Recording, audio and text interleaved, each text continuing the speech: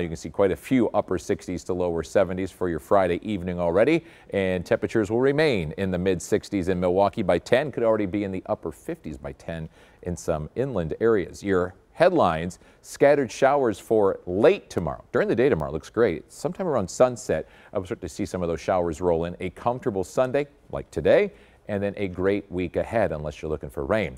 Speaking of those clouds, there is rain moving into southwestern Wisconsin, and as much as we need it, I don't want it to ruin any of your outdoor plans. So much going on with county fairs, the Foo Fighters tonight, all kinds of stuff going on. No rain, even though we need it. High pressure will keep us dry most of the day tomorrow as well.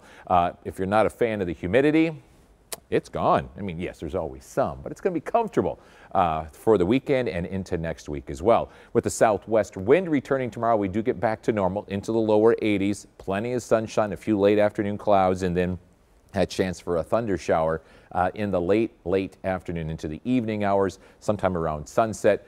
It's only about a 30 to 40% chance. Not everyone's going to see those showers, but yes, there will at least be some rain tomorrow. In the morning hours, nothing. During the day tomorrow, nothing. And then here you go around 6, 7 o'clock coming in from the north with that cold front.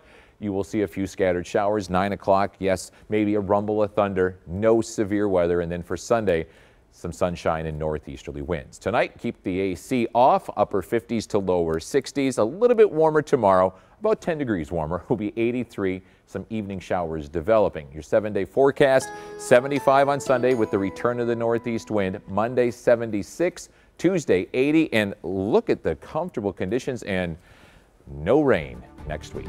We're back after this.